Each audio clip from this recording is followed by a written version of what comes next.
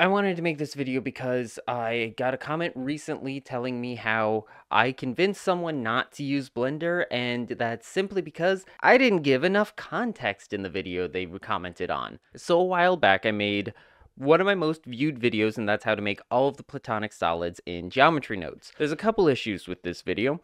I didn't know that we could pull in different objects or different collections from our scene, which means I made all of the Platonic solids only using geometry nodes. In fact, that was kind of the thesis of that video.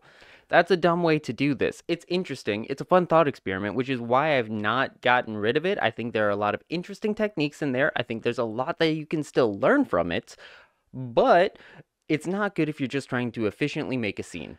Following that, I made a video talking about the tetrahedron and all of the craziness that I went through to make it in the first video that I didn't elaborate on. I felt like I needed to elaborate on it. I didn't, but I learned through making that video how important it is that I give more context. So I've been trying to give more context. However, I still didn't know that we could just reference other objects in our scene. I just didn't know this at the time, so I made it sound like you have to do all of this complicated stuff to make the tetrahedron in that video. You don't.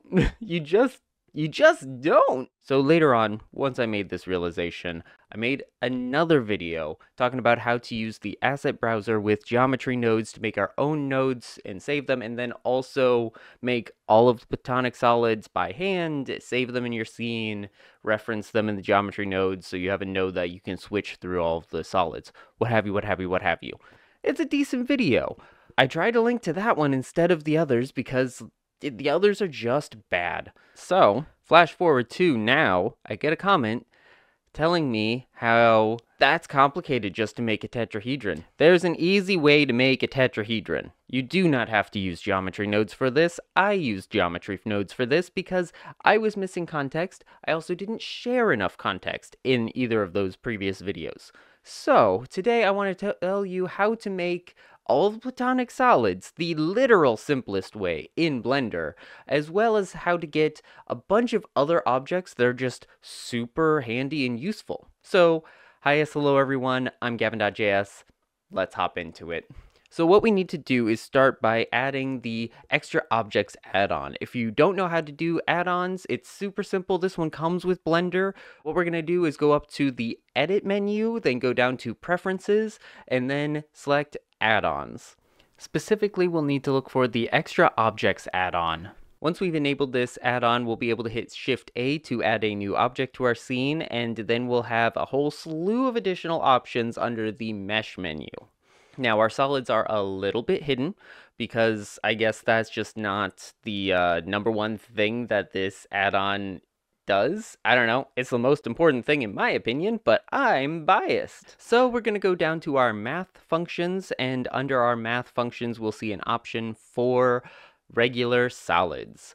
That's what we want, and it'll give us this little menu in the bottom left-hand corner, or if you've moved it around wherever it is, that'll allow us to select between all of the different solids as well as a few other different parameters, all things that I wanted to make videos on how to make. Like, this is why I made a truncation video. This is why I was working on UVs and all the things that go along with the solids in the pure geometry sort of realm. Anyway, we can select whatever solid we want, and then we can just use that. So, if you want Platonic solids, you don't care about how they're made, you don't want to deep dive into geometry, this is how you should do it.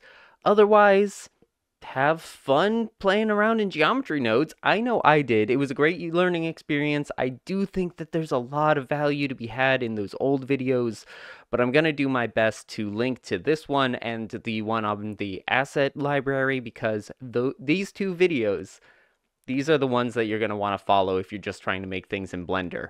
The older ones, don't watch those. I might even unlist them, honestly, because, like, they're just causing confusion, and I don't want confusion. I'd rather take a hit from the algorithm than mislead you all. So, on that note, happy blending. I hope this was helpful, and I will see you in the next one. Bye.